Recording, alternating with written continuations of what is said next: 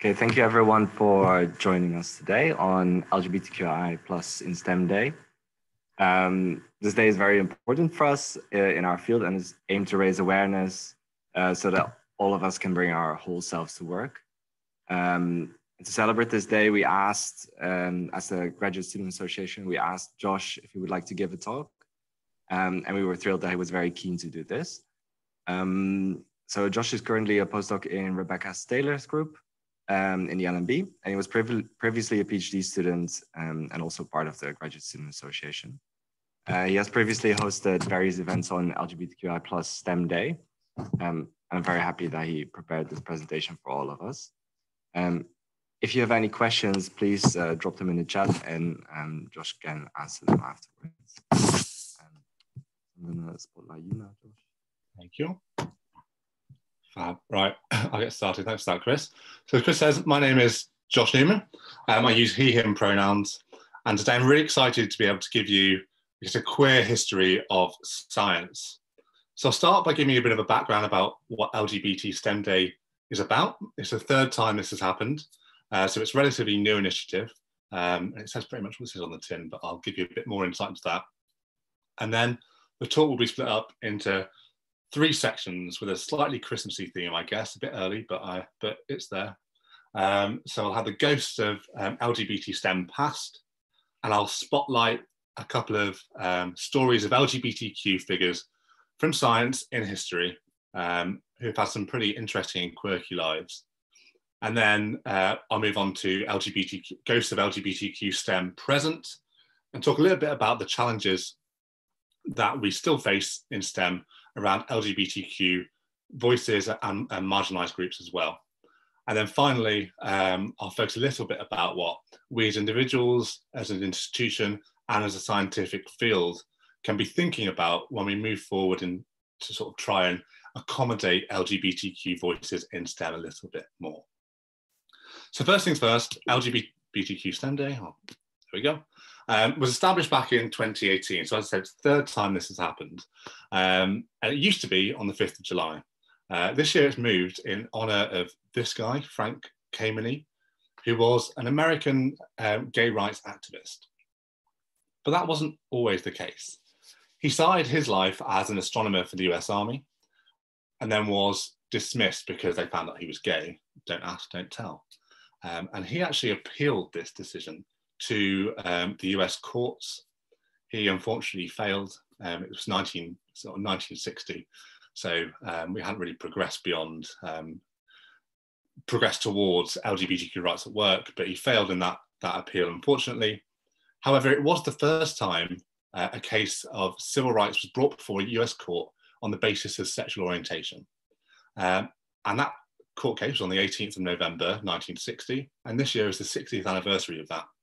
And as such, the 18th of November has become LGBT STEM Day, at least in 2020. And what is the purpose of LGBT STEM Day? Well, as it says here, the aim is to raise the profile of LGBT individuals in STEM fields and to really give a voice to people who haven't normally had a voice in STEM.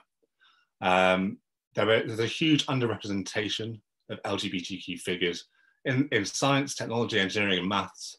And by raising their profile, giving them a spotlight and giving them a chance to showcase their work and showcase their authentic selves, it's hoped that moving forward, more diverse hiring protocols, more diverse range of staff can be brought on board to really increase the representation of LGBTQ individuals in our scientific fields. So that's a bit of history of LGBT STEM. There's a link at the end to Pride in STEM, which is the organisation that runs LGBT STEM Day. And there's loads more information on there about the history of what they do and ways to get involved. There's also other organisations they partner with to really champion those voices. So I urge you to check out that website later on. So now I'm going to move on to the ghosts of LGBTQ plus STEM past. Now, as a diligent scientist, my first port of call when I was researching for this talk was Wikipedia. And I went onto the Notable LGBT Scientist page, which is a page that exists, and found only 70 names throughout the whole of history of scientists who are thought to be or identify as LGBTQ that are in STEM. Now, I have to say I was quite disappointed at first to see that there are only 70 names, but there are obviously cultural and societal reasons why that might be the case. It's really pleasing to see that lots of the names on those lists are modern day names, people who are still working now. And that sort of shows that the tide is changing. But hopefully in the next decade or so, we start that list starts to expand slightly more. So I'm going to give you an insight into 4 different lives from around the 1800s that I think are quite exciting, but also are thought to be LGBTQ individuals as well. So we'll start with this lady here, Sophia Jex Blake, who was a doctor in the sort of 1800s, the early 1900s. Now, she was born in a time when women didn't have many rights in general. She was born to a quite well-off family who were from Hastings. She was able to go to private school, so she was quite privileged in that sense. But she wasn't able to pursue higher education. That wasn't for women. Women weren't allowed to vote. They weren't allowed to become doctors, so on and so forth. Sophia rightly thought that this was very unfair, and she advocated strongly that women should be able to be trained medically. And she wrote a series of essays that Josephine Butler published about medicine as a career choice for women, where she advocated for a level playing field. And she said that, I've got a quote here, that a fair field and no favour was the best way to prove that women were as intellectual counterparts to men. There was no intellectual inferiority of women to men, and that a woman could do exactly what a man could do as well. And the best way to prove that was to admit her into university and prove that she could do an exam just as well as a man could. And she applied to the University of Edinburgh Medical School and was rejected on the basis that they couldn't cater for just one woman alone. So she came up with this, I guess, bizarre campaigning tool and submitted an advert to the Scotsman newspaper asking other women to come forward and apply to medicine alongside her. And her and 6 other women did exactly that, and they became known as the Edinburgh Seven. And the Edinburgh Seven were a group of 7 women who applied to Edinburgh University and were the first 7 women in the whole of the United Kingdom to be matriculated into university. Now, this wasn't without issue. There was a huge amount of hostility aimed at these women. There was mud thrown at them. There were fireworks attached to their front doors. They were hounded day and night. And it came to a climax, I guess, when they were going to an anatomy exam, and there was a riot outside. 200 people protesting the fact that they wanted to sit an anatomy exam, something that we take for granted now, that those rights are afforded to all of us. These women weren't allowed to. This led to their degrees being revoked, and they weren't allowed to hold the title of doctor. But Sophia went ahead and pursued her medical career anyway. She went over to Bern and did another medical degree there, where her degree was conferred to her. And she established the London School of Medicine for Women, the Edinburgh School of Medicine for Women, and was chronically successful in those pursuits, and really advocated for increased representation of women in medicine. She also had a long-term life partner called Dr. Margaret Todd, and they lived together throughout her life, and they retired together. And from what I've read about their relationship, they were devoted to one another. Dr. Margaret Todd was also a Scottish doctor, and you might recognise her name because she was the woman who coined the term isotope. So if you're ever working with an isotope, think of Dr. Margaret Todd and Sophia Jex Blake, because they're the couple where this term originates from. Unfortunately, well, not unfortunately, she died at 71, and Margaret Todd wrote a beautiful book about Sophia's advocacy for women in science. And that was the first case of a really inspiring LGBTQ story from history that I found. I'm going to move on to somebody who was born in very different circumstances now, and that is George Washington Carver, who is an American who was born into slavery. in the 1860s. We don't know his exact birth date, and neither did he. But he was born into slavery to a guy called Moses Carver. And within the first week of his life was kidnapped and taken away by Arkansas slave traders, but was eventually negotiated back to the family of the Carvers. And when the slave trade was abolished, when he was still quite young, the Carver family basically adopted him as their child and raised him as one of their own. But because of racism in the US at the time, he wasn't able to go to a public school, so had to travel to a different city, to a school for Black children. But he fought hard and he progressed through and eventually became the first, I guess, plant scientist, Black plant scientist in the Iowa State University. From here, he becomes quite famous. He comes up with different ways of rotating crops, specifically cotton, and he suggests that you intersperse the cotton plant with sweet potato and peanuts and things like that. And he gets the attention of the US administration, and Teddy Roosevelt is a big fan of George Washington Carver. And he gets this reputation for coming up with weird and wacky ways of using peanuts, which seems like a very bizarre origin of notability, but that is his. And he became a very public figure who advocated for different inventions, was called the Black Leonardo, and he was a bisexual man. He had relationships with women, and he had relationships with men. And one in particular, Austin Curtis, was his research partner, and they did science together. And they spent, particularly the later years of his life, they spent devoted to one another as well, until he unfortunately fell down some stairs and died. But he left his estate partially to Austin, which is, I guess, a lovely tale if you forget about the stairs. I'm going to move on to this bizarre chap now, Franz Nupkosa von Felso-Silvas. I'm sorry if I've absolutely brutalized that name. This guy was a baron. He was from Transylvania, which at the time was in the Kingdom of Hungary. And he had a very, very sort of well-off, privileged life. He was able to go to the University of Vienna, where he studied geology, and then did his PhD in geology, where he geologically mapped his family's estate. So it's all right if you have a whole load of land that you can survey, but he was really interested in geology, and actually became one of the founders of paleobiology, where you ascribe physiology and biological relevance to fossils and bones and things. Now, he hired a secretary called Bajazid Doda. I'm terrible with names today. And they started a romantic relationship from when they were both quite young. And that relationship lasted throughout their entire lives. In fact, Franz named a species of turtle after Doda because the shape of the shell reminded Franz of Doda's backside. So that's very romantic sentiment, I'm sure.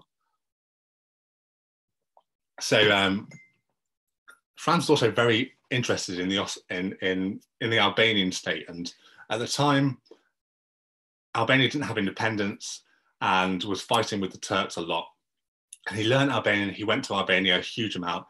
Him and Doda would go together, and he helped supply them with weapons. He was obviously from a well-off family. He supplied them with weapons and tactics, and knew who he needed to know in the Albanian state.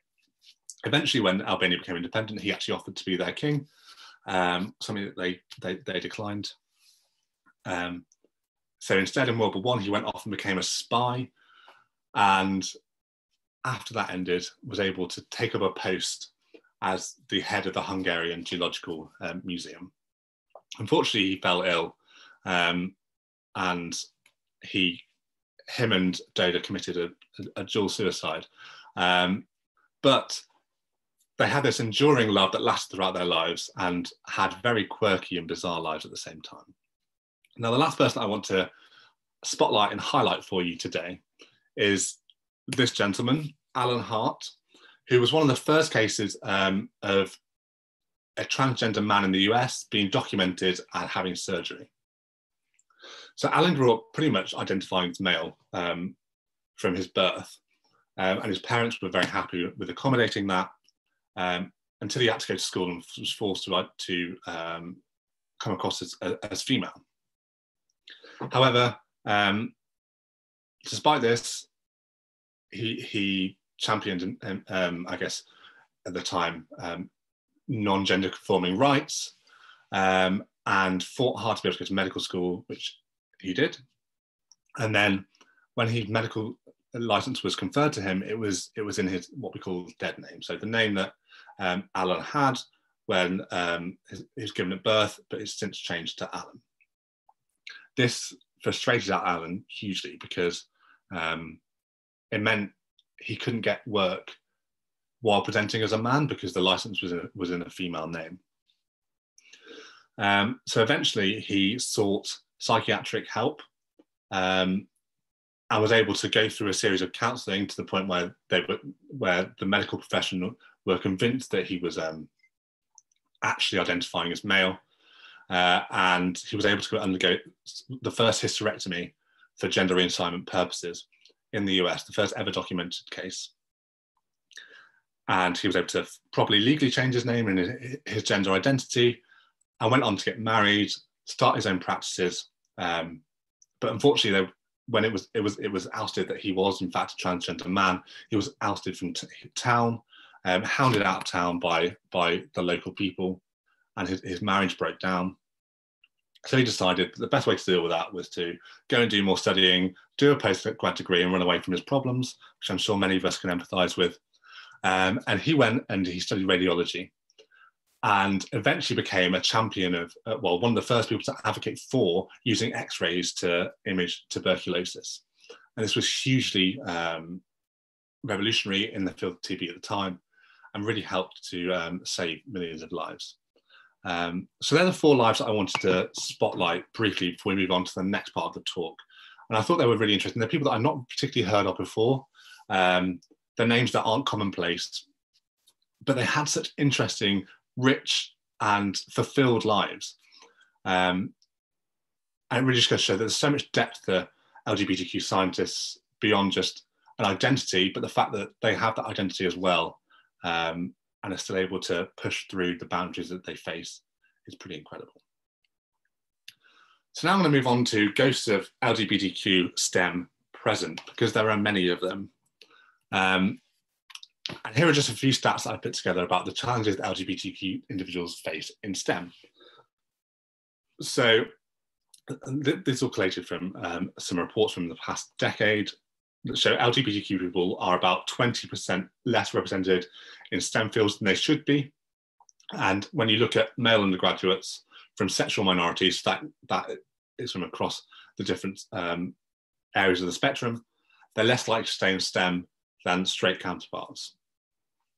As well as that, 69% of sexual minority STEM faculty members report feeling uncomfortable in their departments. Now, these obviously aren't great stats, and there are things that we must try and do to work through them. But the first thing we have to do is try to identify the cause of some of these problems. So one of these is the fact that there is a lack of LGBTQ role models in higher positions. What you find as you go further through academia and industry, and STEM as a whole, is that the further up you get, the more straight it gets, the more cis it gets, and the more male it tends to get, and the more white. And as such, you kind of reach a barricade where it's hard to push through, because as somebody who is an LGBTQ identifying person, when you look for somebody who represents you in the higher echelons of power, you can't see that. So subconsciously or consciously, in the back of your mind, your head is saying, this isn't for you, this job isn't for you, you're not welcome here. Perhaps that isn't the case in many different places, but it's the impression that that gives off. And obviously, there are temporal factors there. As I said, there's been a cultural shift in the past few decades, and I'm glad to see that at the LMB and wider, you're seeing greater representation of particularly new faculty members coming in, some of whom identify as LGBTQ, and having those people in those roles and being open and honest about who they are is a great way of championing a new generation of LGBTQ voices in STEM. Another issue faced for a number of reasons is the internationality of research. And I'm going to explain that in more depth now. So obviously one of the wonderful things about working in science is that we meet people from across the world. I think it's one of the best aspects of being in a scientific field is that we are able to work with and work hard with people from all walks of life. But it sometimes means that when you meet people from different cultures, you can hide yourself a little bit more because you're chronically unsure about whether what their views on LGBTQ rights are, whether they would have a negative opinion of you if you disclose information to them, and things like that. So whilst internationality of research is one of the sort of highlights of being in a scientific field, it also presents challenges to LGBTQ individuals about being open at work. And they're things that obviously we can work through, and the way to do that is about having those conversations and being open and having an open and accepting workplace. The other side of the internationality of research is travel and work. So obviously, and the other perk of being in a scientific field is that you get to travel to places for postdocs, for positions, for conferences and things like that. But sometimes, especially when you're not from an LGBTQ background, you don't realise that that presents a challenge for some people. Let's put it into a more understandable context. When I go on holiday and choose a country abroad, one of the first things that I have to do is check their record and rights on for LGBTQ people. And if that record is bad, I won't be able to go on holiday there. I won't feel comfortable going on holiday there. And that's something that straight cis people don't think about when they go on holiday. Maybe they just check whether it's safe in general. But there's a whole other sort of factor of things that come in for LGBTQ people. In terms of STEM, this was brought home to me recently when I think it's the Society for Neuroscience ran are setting their neuroscience conference in Poland, which at the minute has a terrible record on LGBTQ rights and is actively clamping down with no LGBTQ zones.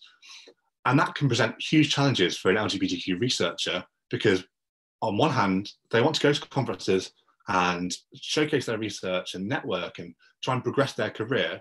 But if they don't feel safe in the country the way that's being hosted, they can't do that. So that automatically puts them a sort of step back from their straight cis counterparts because they can't access the same opportunities as those researchers. The same sort of thing can be extended to working in other countries.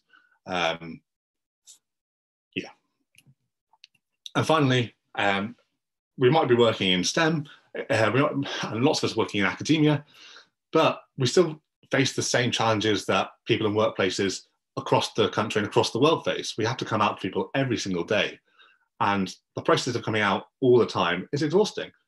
There's a whole host of mental arithmetic going on, like, can I tell this person? If I tell that person, will they tell that person?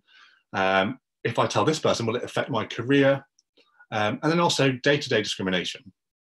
I like to think we work in a very open, tolerant institute. And science in general, I often find at heart can be open and accepting. In practice, sometimes maybe not. Even small day-to-day things that I guess we call a microaggression. So microaggressions are things that people might say, an off comment or a small little quip that people probably wouldn't think about normally. But if you are from a marginalized background, that might play on your mind, especially if you're getting small quips like that all the time. So these are things that people across workplaces face day to day. And why is it important to overcome these? Just in case you hadn't figured out already, it's really important that people can be their authentic selves at work, because it allows us to work and flourish and achieve our potentials. I want to be able to come into work on a Monday and talk openly about my boyfriend or what we did at the weekend, or being able to do that means that you don't have that level of what can I talk about now, what can I not talk about now. That brings me on to the second point, of not having to hide an important part of your life, and that allows you to focus on other things. If you're stressing about being outed, about if you're being discriminated against, and you're stressing about how you're being treated at work, you can't focus on the work that you're doing. And all of us are passionate about the topic that we're researching, but if you can't focus on that, it's not going to progress in the way that you'd like, and that's through fault that is not your own. And finally, having a more diverse scientific workforce expands and enhances our scientific thinking. It's really exciting to be in a place, as I say, that's so international, but also has such a broad range of voices of people from different backgrounds. And that allows us to think in different ways and come up with new ideas. And if we encourage that, then hopefully those ideas will be more exciting, more novel, and better on the whole. So LGBTQ people have always existed in STEM. There might only be 70 notable names on that Wikipedia page, but they've always existed in STEM whether we've known it or not. It's just visibility and career progression that is lacking. So what can we do going forward? So now I'm going to move on to the ghosts of LGBTQ STEM future. And this is of course not an exhaustive list of things that we should be doing as individuals and as an institute, but it is the start of a conversation. And as long as we continue that conversation, that's the important thing. Ghosts of LGBTQ STEM future.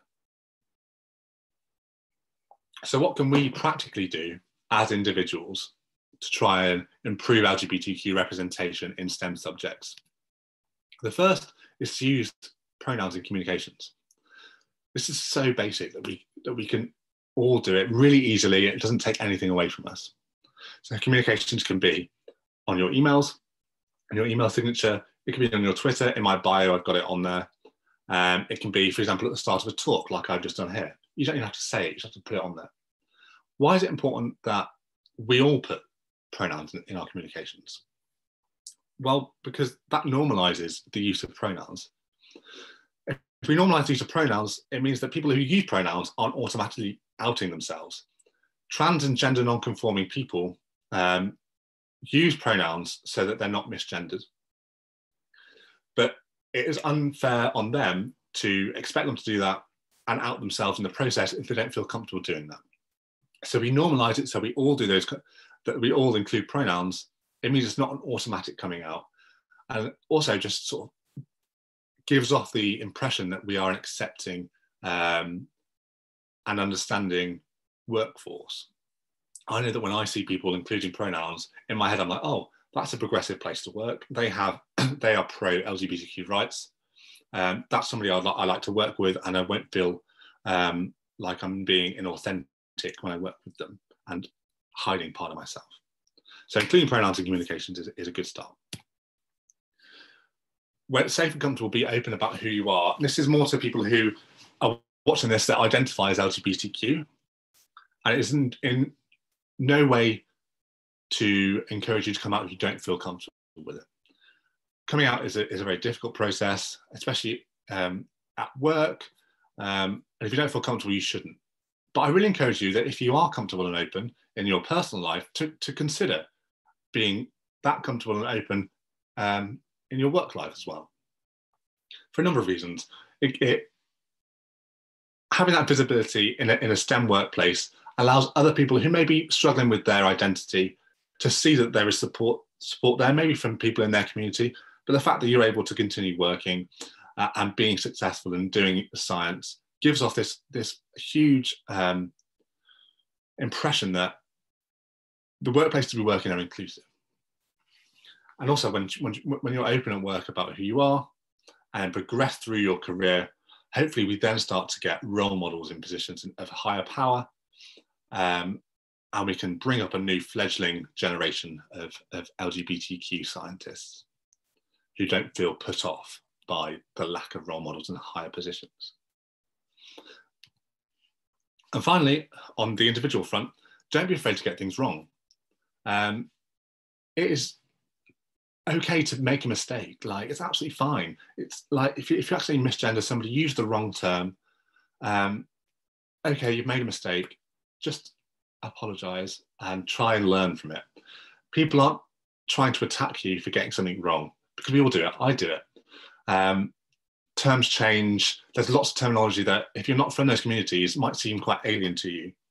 But don't be afraid to ask a question if you're unsure. For example, if you're not sure what somebody's pronouns are, maybe ask, or I use the pronouns he, him. What about you?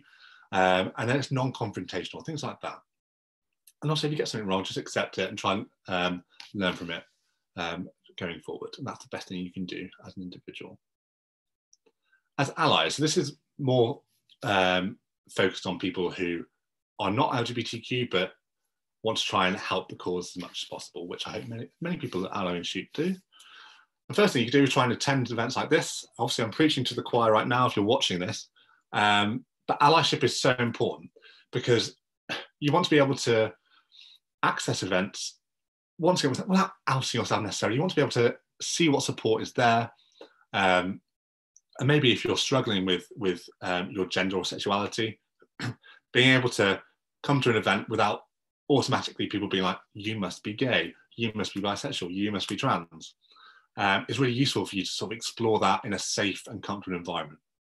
It also lets institutions know that there is a whole host of support for these kind of movements and for these kind of events, and allows them to hopefully continue in the future. Speak out if you see discrimination.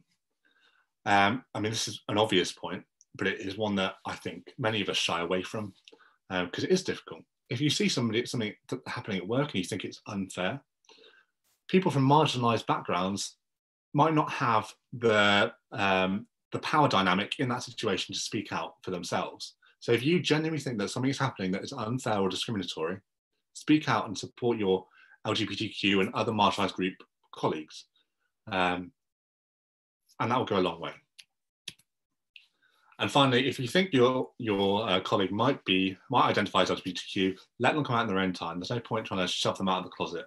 It's not fair on them, and your relationship with them will be better for it if you don't force them to come out. Just be there and support them when they need it. What can we do as institutions? Firstly, we can fund and promote inclusivity initiatives. So that includes training, and training for people who work in positions of power. So that's PIs, that's people who work in human resources, that's people who work in as heads of departments, things like that, so that people are aware of diversity needs and will promote them in their hiring processes and in their leadership skills. And then networking events as well. I appreciate things are quite difficult in the COVID age, but hopefully going forward that won't be so much of an issue. But if you have networking events, people can be more at ease at work because they can see that they're represented amongst their colleagues, and that goes a huge way. Have open communication with minority and marginalised communities. So I think going forward, it's really important to invest in diversity, equality and inclusion committees that take an independent look at the policies and procedures that are in place for an institute and identify where there might be issues and where there can be improvements. But the important thing about these kind of committees is that a mix of allies and people from these marginalised communities are involved. The onus shouldn't always be on those people who are marginalised to push for these movements. Cis straight white people should be pushing for them as well, because they are on the whole beneficial for us all. They make our workplaces more welcoming and accepting of all people, and that's what we should all want. So we should all be championing these kind of causes. And have robust anti-discrimination policies and procedures in places. I think particularly in academia, you forget that, it's easy to forget that we have an HR department. It functions like a normal place of work, particularly if you are a student, a PhD student, a postgraduate student.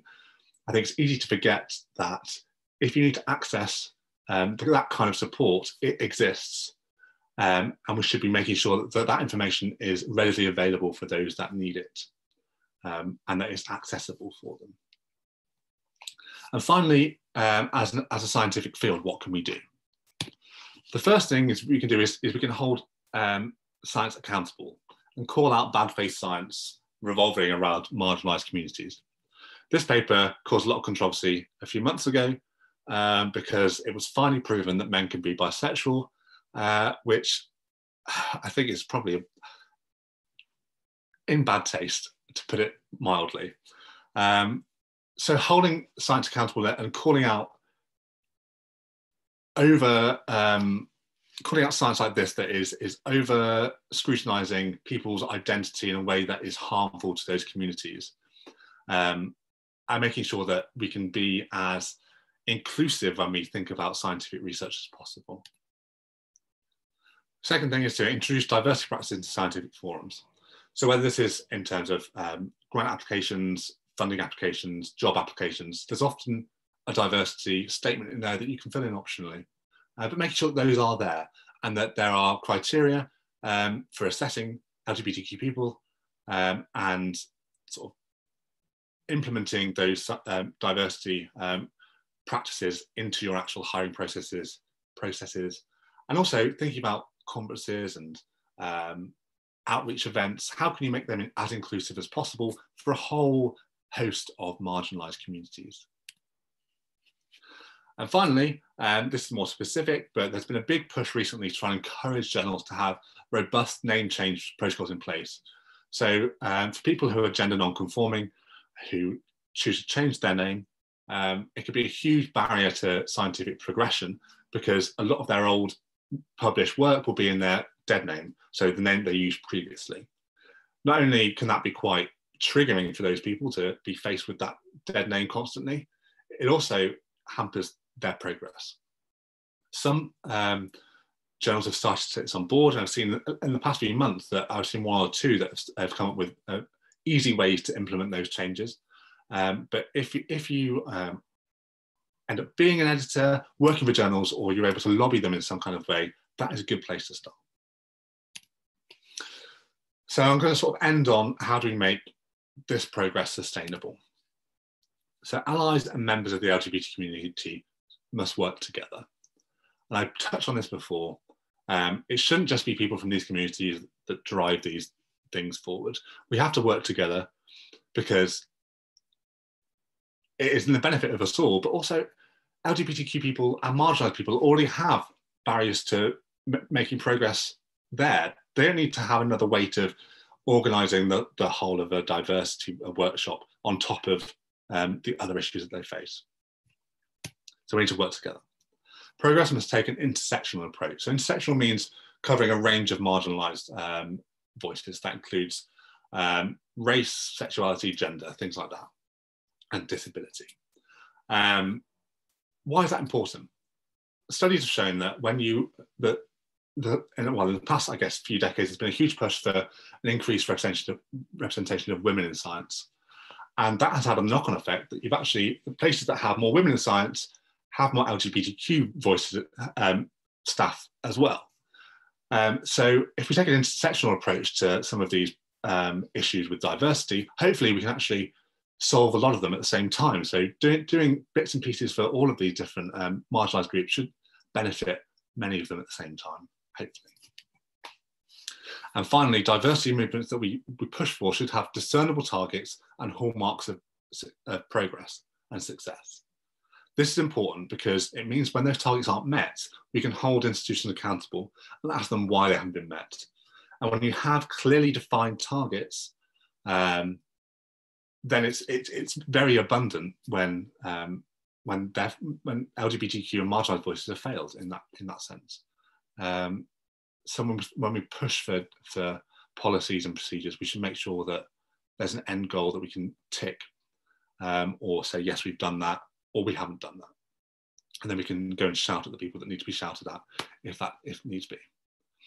So that is pretty much the talk I want to give you. We've seen what the very little representation there was in LGBTQ STEM historically, and we touched upon some 4 very interesting and exciting lives.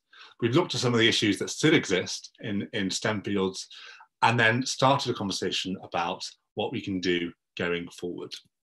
So in summary, we all have a role to play in improving representation of LGBTQ and other marginalised voices in STEM.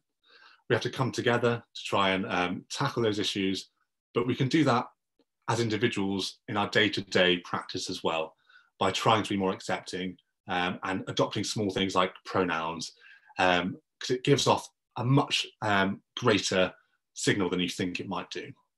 And finally, I'm sorry if you can hear my dogs barking, I'm at home. And finally, diversity in science allows us to achieve more exciting outcomes with a broader range of scientific thought. And I stand by that, and I think that if we have a more diverse workforce, we will have more diverse and exciting scientific ideas. So finally, I just wanted to thank you all for listening. Thank Chris particularly for helping me with this, and the GSA public engagement who've been advertising this and working with us to try and push forward some of these diversity things, and my supervisor Rebecca Taylor as well, who has promoted a very open and inclusive lab environment. And finally, here is the link for the Pride in STEM that I was telling you about. That's the organisation that organises LGBT STEM Day. There's loads more information on there, along with events that are on today and over the next week, and lots of other information that you can access there as well. I've also put my email address here, as well as that's my Twitter handle. If anybody wants to get in touch with me with questions that they don't feel comfortable sharing here, and they don't feel comfortable sharing maybe on the work email platform, message me on Twitter or message my email address. I'll be very willing and happy to help. But on that note, I just wanted to thank you for listening, and I'll be happy to take any questions.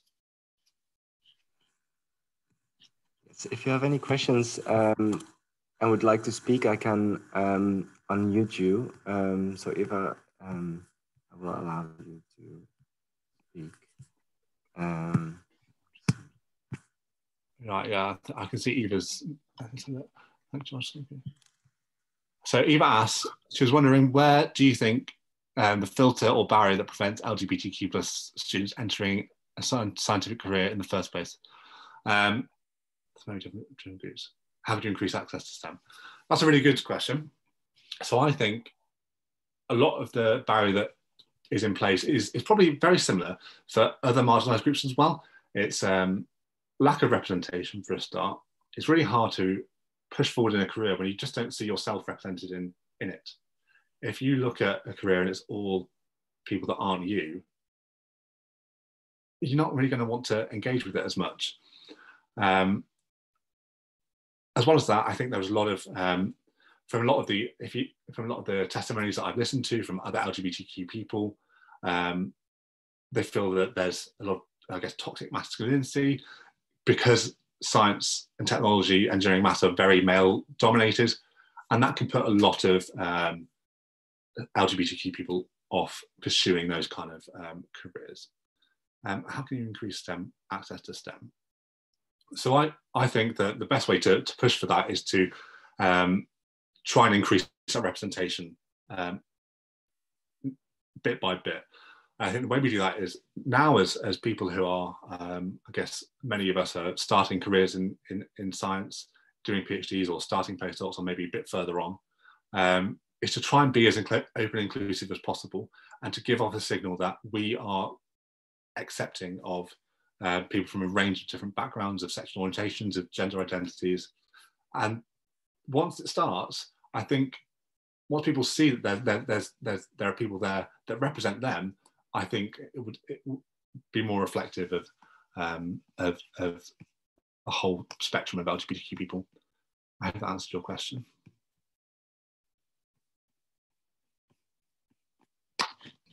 If there are any more questions, please feel free to ask. I would also like to refer you to the bottom of the email that has been sent around. There are a lot of resources and references there. There's also a UKRI LGBTQI plus in STEM seminar series or this day that starts around 2. So if you're interested, please have a look. Yeah, and thank you, Josh, really a lot for your talk. I really liked the 4 portraits as well. And thank you everyone for joining us. Liz has another question. Yes. From an institute perspective, what communication actions do you think will help most? That's a great question.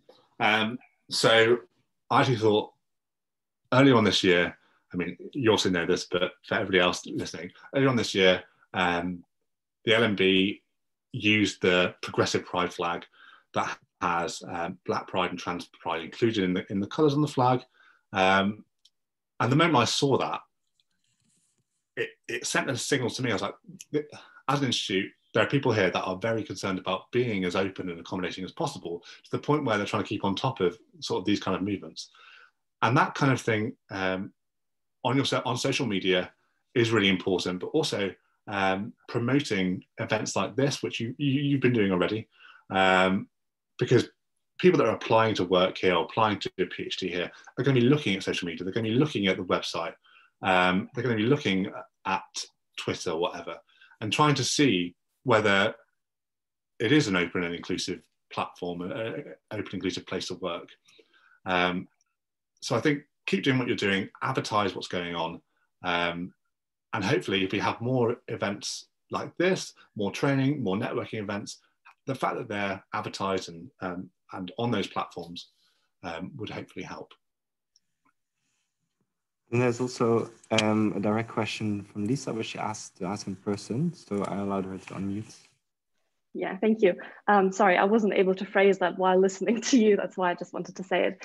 I think one problem that we maybe face with this working against discrimination of LGBTQ people is that a lot of people in science, I think, believe that it is no longer a big problem. I think these are people that know someone who's gay, that have someone who's gay in their labs maybe, and think, what's the problem? They are here. It doesn't seem to be an issue anymore. And I think it's very hard to reach these people. And I wonder what we can do to change that. And just as an example, looking at the participants in this talk, there's one group leader in here, which I think is a very telling sign of what the issues are that we're still faced with at this very institute. Yeah, that's a very, very good point. And actually, having run, Chris said at the start, last LGBTQ STEM Day, which was when we could all meet and we could all have cake together. It was an opportunity to try and bring people together from every part of the LMB. But one group leader came, and that was my group leader, which I'm sure she would have anyway, but I think she probably came because I was organising it.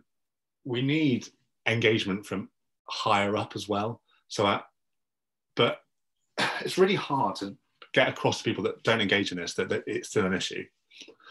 And the only answer I can really think of is to shout a bit louder and be like, these are issues that we are facing and you need to take them seriously, which is why I think having diversity committees is important, because it says that the Institute is taking these problems seriously, and that hopefully filters down from the top. It's really hard to get a message forward when you're pushing it from the ground up. But if it's filtering down from the top, then hopefully that should be able to help. So Dina said, should we bring this up during lab meetings, talk to PIs about these horrible papers, for example? I mean, that's something you could do. I think it depends very much on the lab dynamics you have. But days like this or events like this are really good starting points to trigger a conversation about how, I mean, I guess labs work very autonomously. So how can you as a lab be more inclusive and open? So those conversations are important, and that's a great forum to be able to do that, maybe in a more relaxed, informal lab meeting, yes. And then also Marianne Lancaster has a question.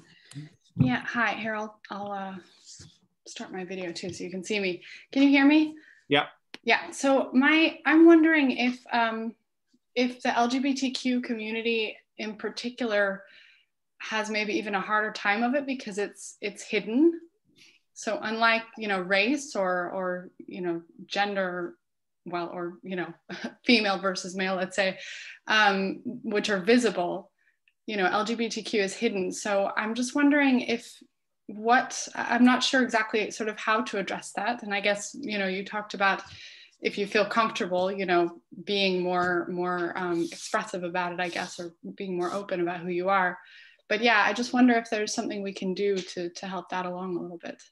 Yeah, that's a very good point. And I think from reading some of the testimonials that I've seen from people further on in their careers that have done more science things in general, some of the issues with diversity, for example, diversity statements in funding applications, etc., often neglect LGBTQ voices because, as you say, it's not obvious just by necessarily looking at somebody where on the spectrum they fall.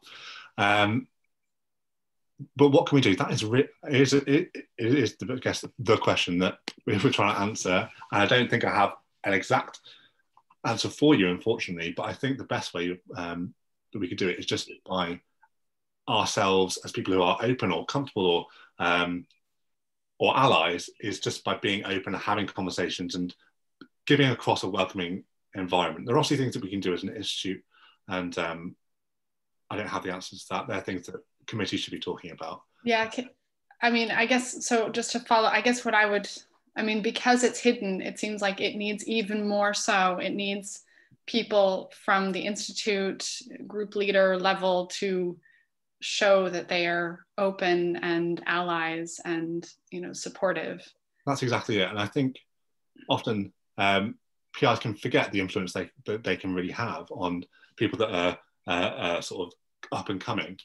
And having allies that are PIs or people who identify as LGBTQ as PIs being open and saying, we accept people like you and we welcome you and we respect you, carries so much weight, and probably a lot more weight than you realise it does. And that's, I think, one step in the right direction that we can do. I'm sorry, I don't have a more eloquent answer than that at the minute. Thanks. I think what you did at the beginning of the presentation, having your pronouns there, is something that's maybe not that common. And I think I actually really appreciated that. I think it sparks a conversation as well. It's like a small thing, but also helps in that direction. Yeah, I think also, as I said in the talk, when I see people use their pronouns, I automatically think this is somebody that is accepting of LGBTQ people, and I automatically feel more comfortable in that setting straight away. And it's such a small thing to be able to do, but it goes a long way. And there were more questions and suggestions. So Girish asked, would it help to have a forum or panel or some event during LMB induction so all attended as in mandatory? And thank you for the talk. Yeah, that's interesting. Yeah, because I guess we have talked about health and safety, about general introductions to the institute, maybe having a part where we're able to show what sport is on offer, etc., and frame it in that sense. We'll give off sort of a positive pro inclusion message that can really go a long way. Definitely something that we can think about and lobby for. Yeah, absolutely. I think then if there are no further, if there are no further questions, I think we can all have a coffee before the UKRI seminar series starts. And thank you everyone for attending, and thank you Josh for this talk. I really enjoyed it. Thank you for having me.